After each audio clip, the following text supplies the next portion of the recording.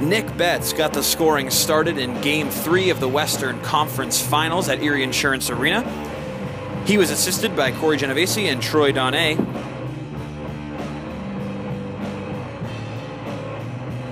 Leading 1-0. This beauty from Connor McDavid from Remy Ellie puts the Otters up 2-0.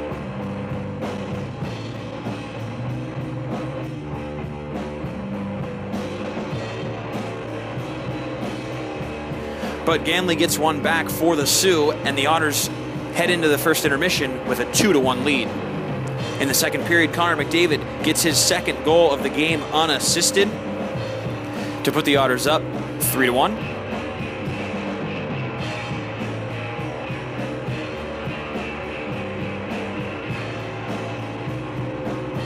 Nick Ritchie, though, gets one back for the Sioux, assisted by Ganley and Nurse.